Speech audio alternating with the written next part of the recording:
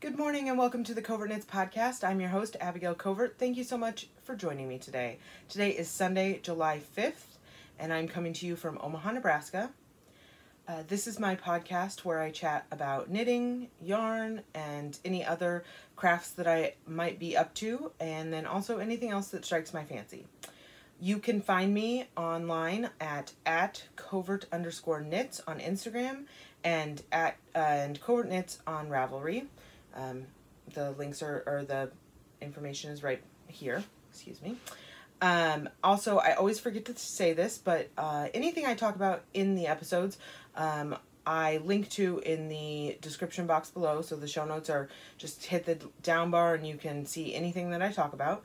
And I try to link as much as I can. And then I just also want to thank everybody who is a returning viewer. And if you've subscribed, thank you so much. Every time I get to chat with a new member of this little community I'm trying to build here is, it's just amazing. That's what I'm here for. So if you're a returning viewer, thank you so much. If you're new, thank you for checking out my podcast. I really appreciate it. And I hope that you enjoy. I have a lot of knitting content to chat with you guys about today, so let's go over what we're going to talk about. I'm going to do all of the wrap-up stuff for my Pride Sockathon 2020 knit-along that I was hosting in June. So I have one final finished object to go over in that. I have pulled winners for our 5 prizes, so I will announce all of those. And then I'll show you all of the socks that I knit along and what my total donation is for the Trevor project. So we'll do that. I have 2 other finished objects, including what I'm wearing, so we'll chat about that. And then I have 2 brand new cast-ons, a couple of podcasts I want to chat about, and a little bit of stash enhancement. And I think that should wrap us up for the day. So let's go ahead and get started. As I said, we're going to start with the Pride Sockathon 2020, which wrapped up on June 30th. It was the knit-along I was running this year for Pride Month. The idea being that you cast on a pair of rainbow socks during the month of June. And if you hashtagged it with the hashtag, you were entered to win one of our 5 prizes. And while that was going on, I was trying to knit as many pairs of socks as I could, and for each pair that was completed of rainbow socks, then I will be donating $25 to the Trevor Project. I haven't made my donation yet. Honestly, I'm waiting for payday, so that will happen next week, and I'll let you guys know once that's done. I'll probably post it over on my Instagram account. So I'm really excited about that. So let's do prizes first, because I don't want anybody to have to wait. So the first prize is this beautiful skein of sock yarn from Toothmax Yarn Company. They are a dyer out of Edmonton, Canada, and this is their pansexual pride colorway. I've shown this quite a bit. I did knit with their yarn as well during the sockathon. I'll show you that in a minute if you haven't seen it in other episodes.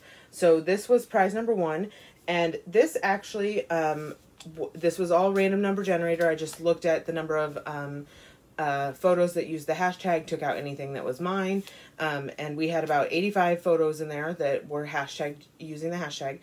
So this one went to Instagram user Sushi Love Knits, who's Heather, who I actually got to meet virtually last week. She happened to join my Omaha Knit Night virtual meetup, which we host twice a week usually. And it's virtual. Anybody can join, whether you live in Omaha or not, and she joined us. So Heather, congratulations. If you just want to send me a message on Instagram with your mailing address, I will get this out in the mail to you. I am terrible at getting things out in the mail, so I have contacted my mother, who's my mail person, not officially, just my person who I usually request do those things, and she has agreed to ship this out. So I'll get it all packaged up and hand it over to her, and she will take care of that. So just send me a message and we'll get this done. Congratulations, Heather. I'm so excited, and I'm thankful that I got to meet you and put your face to the name right before I did this. I actually knew that you had won that night that you joined Knit Night, but I couldn't say anything. And for those people that know me in real life, I am terrible at secret keeping, so that I was able to not say anything is kind of a miracle. So that is prize number 1. And prize number 2 is it was donated by the designer. It is the Pride Sock Collection ebook. It has 8 sock designs in it. It is by Makers Knitting. Also, his name is Matt Akers. I'll post a picture right here of the designs. So the entire ebook collection was donated, and that winner is Boston Gen 1, who happens to be Jennifer Lasan. She's the host of the Downseller Studio podcast. It's an audio podcast. You can find it over on Apple Podcasts. And Jen is also donated some of her patterns as prizes as well. But she was taking part in the knit along as well. So she was the winner of the Pride Sock collection. So congratulations, Jen. I'll make sure that Matt knows that you're the winner so that he can get that over to you. And then we have 3 more prizes. Jen was kind enough to donate 3 different winners, a single one of her self-published patterns. So we have 3 winners for that. The first is Angelina Ladon, who is somebody that I know who also is an Omaha resident, and she is in my Omaha Knit Night group. So that's Angie. So thank you so much for that, or not thank you, but thank you for joining in, Angie, and taking part, and you get to pick a pattern from Jen's self-published patterns as your prize.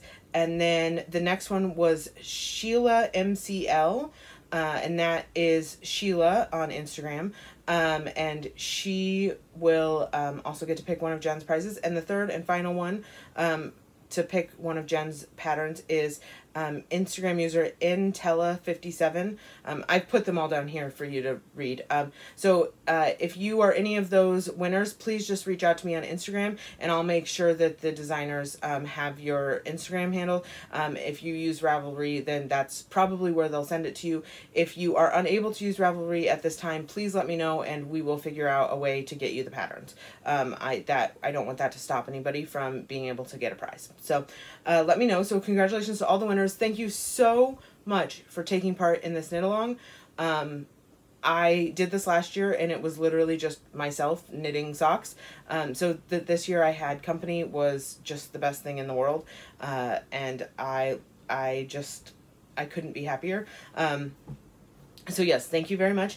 And we will be doing it again next year. So if you still have some rainbow sock in your stash, you can save it for next year. Or if you didn't have any but wanted to join in, you've got a whole year to look for rainbow yarn and add it to your stash so you're ready to go for next year. So thank you for that. And then I wanted to show you my first finished object of the day, which is my final pair of socks for the Sockathon. It's a complete pair, so I'll show that.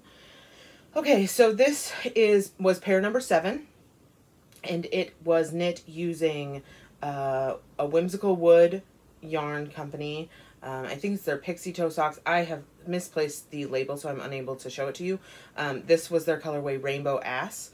They have a whole ass line. I know I mentioned that before. I have at least one other skein of theirs in my stash. I loved the way that this flashed and pooled and striped, and also the heel. I know I've showed this before, how much I love the colors on the heel. So this was pair number 7. For all of the socks for the knit along, I used Mina's 2 at a Time sock pattern by the Knitting Expat. It is a free pattern. She does have paid for patterns as well that are beautiful. Please check her out as a designer. But I've had her free pattern, and that's how I learned to knit 2 at a Time socks. So that's what I've used. It's 64 stitches, cuff down is the version I do, with a German short row heel and a semi-rounded toe. I knit mine on US 1.5, which is 2.5 millimeter needles. And so yeah, this was pair number 7. I'm really excited to have this added to my stash of socks. So 7, but let me show you here. So this is my stack of socks that I finished. So we'll just do a really quick review. This was pair 1. This is Mustache Yarn in their self-striping colorway Dark Side EPV with a contrasting heel. This is Lola Bean Yarn Co. And this is colorway Make Way for the Bad Guy. I have other Lola Bean in my stash. I'm kind of been hoarding it. But this was, I think this was the first skein of hers that I was able to purchase. And it's not a true rainbow, but I see rainbow in it. So that was pair number 2. Pair number 3 was Turtle Pearl Yarns. And this was in her self-striping turtle toes, and the colorway is What Does It All Mean? Again, with a contrasting heel. Pair 4 was Yarn Ink in Blackened Rainbow with Pink. I feel like this is very Eastery, Easter egg, kind of. And again, I've had this yarn in my stash for going on 5 years at this point. That was pair 4. Pair 5 was Knit Circus yarns in their Greatest of Ease base, in their matching sock cakes. So this was colorway Love is Love, and I just love the gradient. I have, again, a whole bunch of their gradients in my stash, several that I'm hoping to knit up for holiday gifts. That was 5. Pair 6 was my To The Max Yarn Company in their LGBTQIA Pride colorway. This is my very favorite pair that I knit this summer and possibly ever. I love this yarn. I made the legs extra long because I just couldn't stop knitting. It just makes me so happy.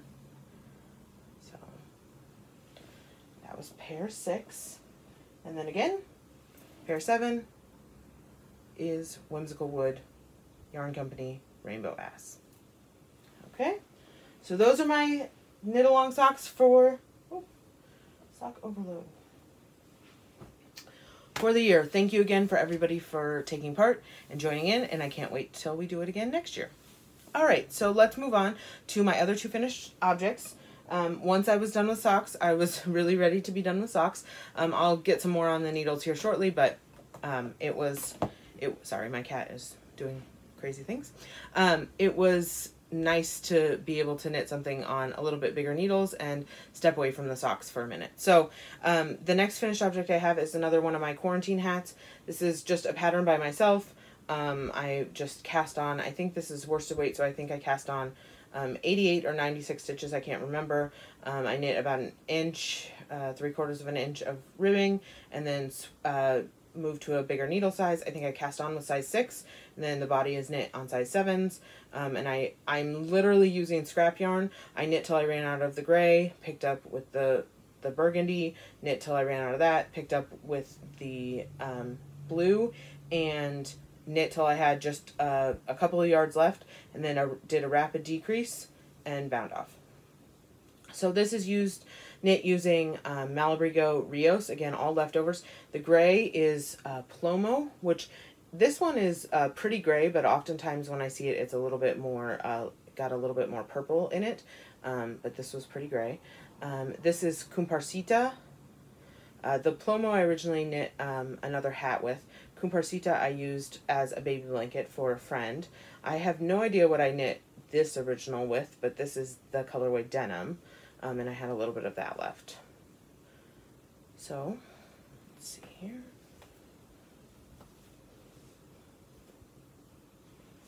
It's a little bit of a slouchy, but not too much.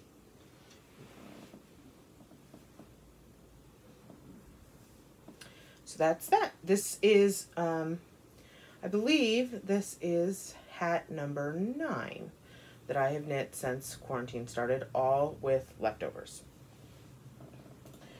So that was finished object number 2. Let me take a drink here. Before we get to finished object number 3, which is my sweater that I'm wearing. This is the City Limits sweater by Tanis Lavallee of Tanis Fiber Arts. I knit mine using Sweet Georgia yarns, Tough Love sock, and the colorways are linen. The green is Basil. I'm going to stand up here. Goldmine, Grapefruit, Cayenne, and then the red, which is on the bottom as well, is China Doll. I love it. I love the finishing. I chose to do the I-cord finishing on all of the portions of it. There you go. And I will actually insert a picture right here of me wearing it. I had my mother take pictures over the long weekend in their newly finished Italian garden. So I thought I would try have her do that. I love the detailing at the raglan increases, and then also that runs along the side. I really love it. Let's talk a little bit about yarn. So this pattern was, I knit the, I think it was the 51 or 52 inch bust size. I used 6 colors, and I did run out of yarn. So it is supposed to be long sleeved, but I ran out of the green and the yellow. All I had left were just ends to weave in scraps. This is what I have left of the pink, the grapefruit. This is what I have left of the cayenne. And then these are what I have left of the China doll and the linen. So I'm thrilled by that, because this means that, you know, I don't have a lot of leftovers left. And I will use these in socks as contrasting heels and toes, or just for a contrast stripe in a sock. So I'm really excited that I only have a little bit left. And I'll show you this. I pulled this out for you. Sweet Georgia Yarns. Okay. Also, I was really thrilled with the idea that I pulled all of this yarn from Stash. So I saw this pattern, loved it, and I could have gone out and bought a gradient set or any of the sets that were out there for this pattern or something similar. And there are beautiful ones out there, and I love them. And of course I would love to support those dyers, but I also want to shop my stash. You can see it's rather large. This is just a tiny portion of it. And I have a lot of yarn. So I was able to go into my stash and pull these 6 colors of yarn, all purchased at different times for different projects. I think the linen and the Goldmine, and then the grapefruit were all purchased together. I think I was originally going to make a dotted raise, which would be beautiful. And then the other 3 were all just separate that I was going to make socks out of. So that I was able to pull them all together and put them into this project, and then only have just that tiny little bit of yarn left. Really honestly made my day. It is not something that happens very often for me, especially since I started knitting garments. I tend to, as soon as I see a garment that I like, I go and buy yarn for it, because for so long I wasn't buying sweater quantities of yarn. So to be able to go into the stash and mix and match and find something that worked, and I really liked that I was able to do this all in one yarn, in one base, but I didn't have to. There, you know, that just happened to work out this time. It was a real joy and a pleasure to do that. So if you have a large stash and you're looking to knit a pattern like this, there are lots of different patterns like this out there where they marl or they fade. You know, look in your stash first. I love supporting indie yarn dyers, but it's always a good idea to shop your stash if you can, especially right now. You know, it's just it's so much fun, and I feel so accomplished with my finished sweater. So I did do the short sleeves because I ran out of yarn, and I could have lengthened them a little bit with the little bits I had left, but I wanted the sleeves to match the style of the body, so they all are the same. Each color repeat in the sleeve is the same length. It is I think I did 3 rounds of each color, and then did 3 rounds of the marl, and then 3 rounds of the next color. And then in the body I did, with the exception being up here, where I was doing the yoke and the shaping, all of these sections are 14 rounds. So, and in the pattern, she has the math to help you figure out how much yarn you're using, how many stripes you'll have, and how to measure and figure out how long you should make it and how long you should make each stripe. I feel like this fits better than almost any project I've ever knit. I did not gauge swatch. I never do. People yell, I get it. I don't like it. And I just am going to live with the consequences, or rip it out and knit it again, or give it away. And that's that. So please don't yell at me for not gauge swatching. That's just my preferred method. But this fits really well. I'm really happy with how it turned out. When I went to go block it, I had tried it on before I put it in the water, and it fit perfectly. And then it's superwash yarn, and I put it in the water, and then I let it soak, and I pulled it out and did all the stuff and laid it out flat to dry, and it had grown so much, and I was terrified that it was just going to be this huge oversized baggy sweater. And for me, for this knit, that's not what I wanted. So I let it dry about 75% of the way, and then I stuck it in my dryer on like a low heat for I think I did 20 minutes. And I went down and pulled it out, and honestly I probably could have done 15 minutes and it would have been fine, but it shrank back up and it fits perfect. It's exactly the fit I was looking for. I love how this looks. I'll wear it to work with jeans. We can wear jeans at work, so it's a great casual top for the weekends. So I love it. And honestly, if it's not too humid out with the short sleeves, even though it's a worsted weight sweater, I feel like I can wear it when it's not, as long as it's not blazing hot. So it's great to add to my wardrobe, and I would definitely highly recommend this pattern. Again, it's the City Limit sweater. So that finishes my finished objects for the week. Excuse me. So I have 2 works in progress that I've started. So the first one is, I just cast this on literally this morning. It is being housed in my Lila Styles bag, my Gilmore Girls bag. Sorry if you can hear my cat running around. So Lila Styles on Etsy. It's getting really blown out there. There we go. I have a couple of her bags. I have had them for a while and haven't used them yet, so I was excited to get a project in there. So this next project is, I don't know what I'm doing here today, guys. This will be the In the Light shawl by Casey Day-Crosier. So I just cast this on this morning. I am using this colorway for the first colorway. It is Leading Men Fiber Arts. This is their old tag. I've had this for a long time. This is their Show Stealer base, which is their MCN 80 Superwash Merino, 10% Cashmere, 10% Nylon. So 80-10-10 MCN. It's 435 yards for 100 grams. Again, Show Stealer is their base. It's a fingering weight. And then this is Colorway Envy. And then this is a 3-color shawl. I've knit one before. The next color will be this really pretty yellow. That color is called Rubber Ducky. And then the final color is this creamy white, and it's called Nude Scene. They're all Leading Men Fiber Arts, all the same base. Again, I've had this in my stash for quite a while. Knowing that I would knit a 3-color shawl out of it, I'm a big University of Oregon fan. Go Ducks! And these are their colors, green and white, or green and yellow are the colors, white or black as an accent. So when I saw these yarns in my local yarn shop, I knew I had to buy them and knit them up into a 3-color shawl, so I would have something fancy to wear when I'm cheering on the Ducks. So yeah, this is potato chip or popcorn knitting or whatever you call it at its finest. I knit one just a few months ago, and I couldn't put it down, couldn't stop knitting it. So this morning I had to stop so that I could record the podcast, and I will be back to knitting this as soon as I'm done here, as I'm uploading to YouTube. So that is just the beginning.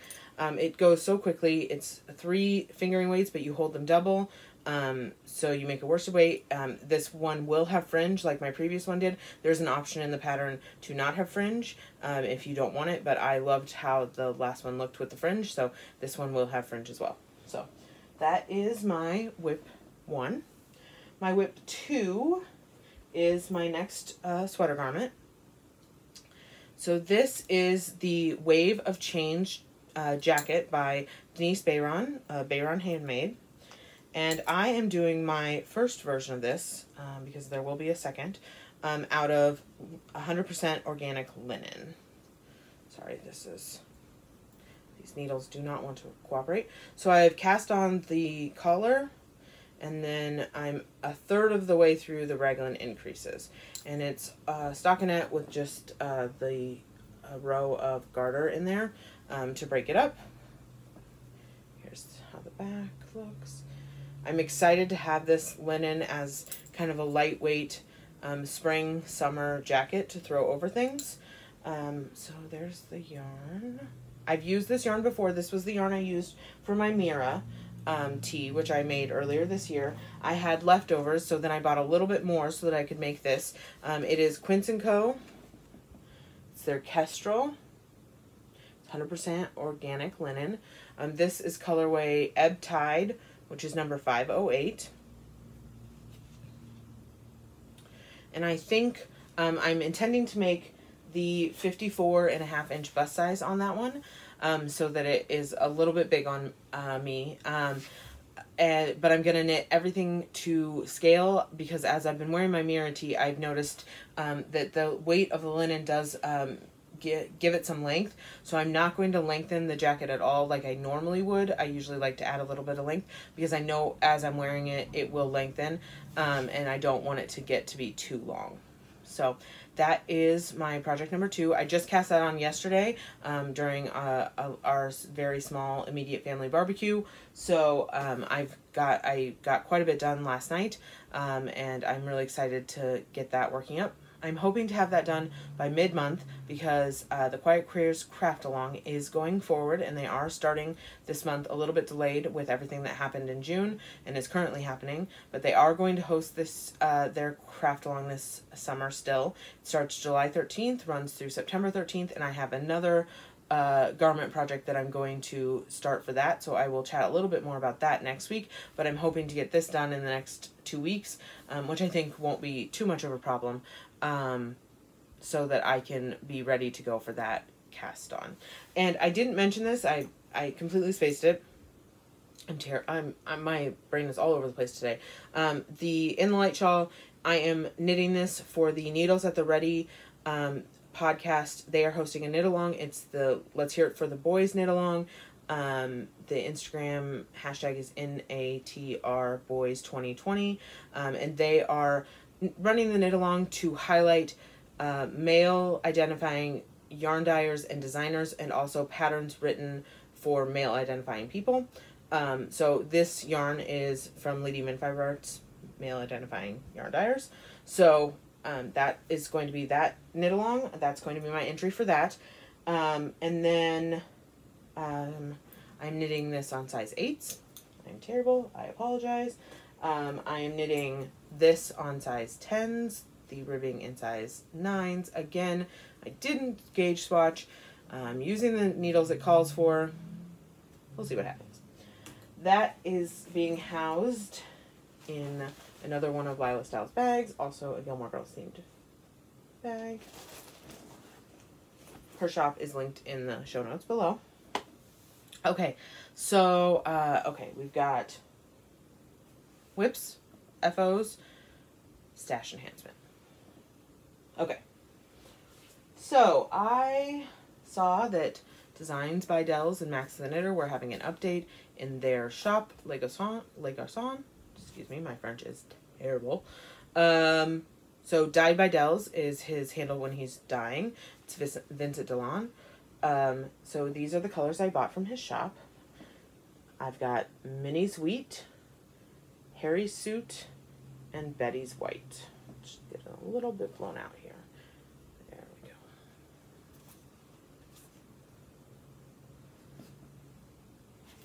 go. I bought the Dells BFL sock, which is 80% superwash BFL, 20% nylon. So I don't have a lot of BFL sock in my stash, but I loved it, and I wanted to do 3 colors. I don't know what I'm going to do with this. I'm not sure if it'll be a 3-color cowl or project or shawl. I'm not sure, but I love the kind of neutrally tones. As you can see, I don't often go for a lot of neutrals, so it's nice to have something with that. And I have been kind of looking for, I've been in love with the color navy for a little while now, and looking for a really good navy blue, and this is really, to me, screams true navy. So I probably, the next time they do an update, will be purchasing more of this, maybe on a different base to do something else with, that's completely all navy. So that's one stash enhancement. My second one this week is Tommy over at the Squirrel Pie Productions podcast, who's one of my all-time favorite podcasts. I never miss her episodes. And actually, I was binge watching her episodes when I decided that I could start my own podcast. So I just love Tommy. She's great. She is the owner and dyer behind Moonstone Dye Works, and she has started doing limited amounts of some self-striping, and I've been wanting to get my hands on some of her yarn anyway. So last week she had an update, and this was her 2-color self-striping. The colorway on this one is Love Child. This is her merino 4-ply. It's a 75 superwash merino, 25% nylon, 463 yards to 100 grams. So I'm excited to knit that up. I love good self-striping socks. And again, that's Moonstone Dye Works. And you can find all of the information or the shop links in the description box below. So I think that covers all of that. The only other thing I wanted to mention, I've already mentioned a few podcasts. Tommy over at the Squirrel Pie Productions, Jen with the Downseller Studio podcast, which is an audio podcast, Kevin and Ray, who are hosting the Needles at the Ready Let's Hear It for the Boys knit along. They have the Needles at the Ready podcast over on YouTube, and I love them, so check them out if you haven't already. And then the final one I want to mention is one of my friends from Omaha Knit Night has started her own podcast. It's more of a knitting journal is what she's calling it, and it's Noelie Knits, Noelie, and then Knits. You can find it on YouTube. Again, I linked it below. She only has one episode out there, but if you're interested in seeing what she's up to, you definitely should check her out. She is a prolific knitter, and she makes beautiful projects and gorgeous color choices. I love chatting with her about all things knitting, and I love her aesthetic. I hate that word, but she always, everything she makes always really goes really well together. So check out Noelle's podcast, and give her some love over there. So Noelie Knits. I can't wait till she puts up another episode. And I think that's going to do it for this week's episode of the Covert Knits podcast. Again, thank you so much for sticking with me and checking this episode out. It is much longer than normal. I had a lot of knitting content this week. I think we'll be back to the shorter episodes next week. So until then, have a great one, and I'll talk to you soon. Bye!